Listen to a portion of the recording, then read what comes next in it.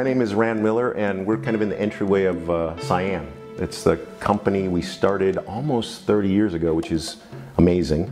We're probably best known for the games Mist and Riven. We did some things before that, kind of led into that, but they were all based around this idea of exploring really amazing worlds, rather than shooting things up or leveling.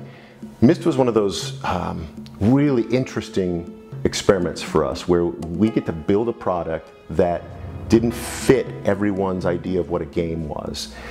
It plopped you on an island. You had no idea why you were there, what you were doing, and you had to discover your place in that story. It resonated with people. It surprised us how much it resonated with people. It was a great success, and it was a learning experience, great fun for us. So, what have we been doing for the last few years? We've been making our older games available, but we've also been churning on a lot of ideas of where we could go and what we could do. We've taken some to publishers, and they're not always met with enthusiasm by the publishers. The publishers kind of have a lot of times something in mind or a track they're on, and what we do is a little bit different than that. Lately, a lot of you have been asking about, frankly, about Kickstarter. So here we are. It's taken us a while because we didn't want to do this lightly. We wanted to make sure we thought this out and did the right thing for a Kickstarter. But the theme that seems to come through from what we're hearing is why don't you do what you do well? Now, it just so happens that it is something that I think you guys are really interested in, and so Kickstarter seems to be the most obvious way to get this done. Now, let me explain what it is we'd like to do. It would be easy for us to just do a Mist sequel,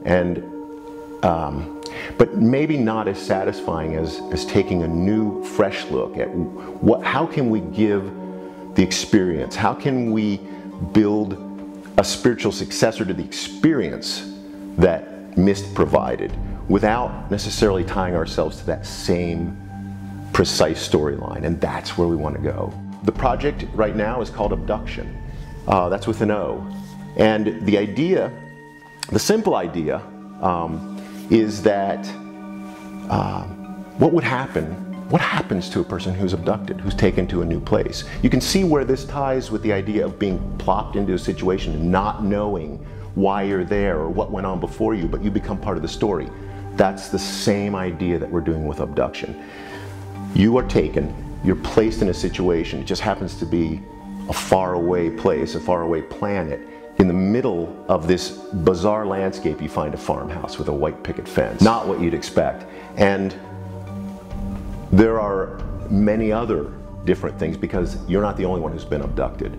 So the idea behind Obduction is really to provide that same experience you had when you landed on the dock on Mist Island, that same feeling when you touched down and said, why am I here? What am I doing? And you just set out to explore. So here we are in Kickstarter, and you guys know how this works.